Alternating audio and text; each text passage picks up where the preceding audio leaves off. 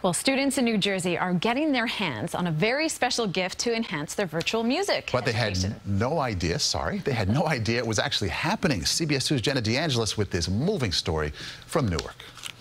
9-year-old Rashawn Hill thinks he's visiting First Avenue School with his mom to discuss digital learning. We're doing virtual school and I don't really like it. I like the original school. Sharing he loves music class and playing the piano. If he had one of his own, I would try to become the best piano player in the world. And now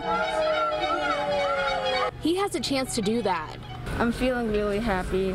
Oh, yay! Mommy tricked you. Overwhelmed with emotion learning he's really here to get a brand new keyboard. So fluffy.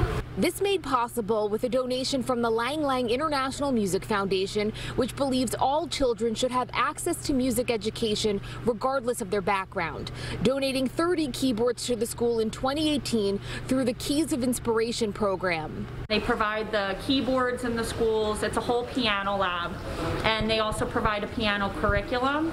And now 10 more have been donated, and music teacher Jenna says her students can bring keyboards home. We put a little red bow on them and then also a little tag that says 2020, the year I got my piano. The rain keeping them from delivering to homes, doing it at school instead, surprising students who don't have a piano like Audrey. It's amazing. My dream has come true and I can finally play piano.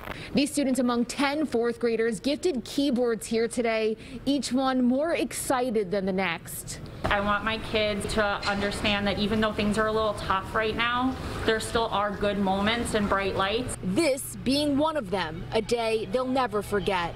In Newark, Jenna DeAngelis, CBS 2 News. So special. So sweet, right? Yeah, gotta love it. Love it.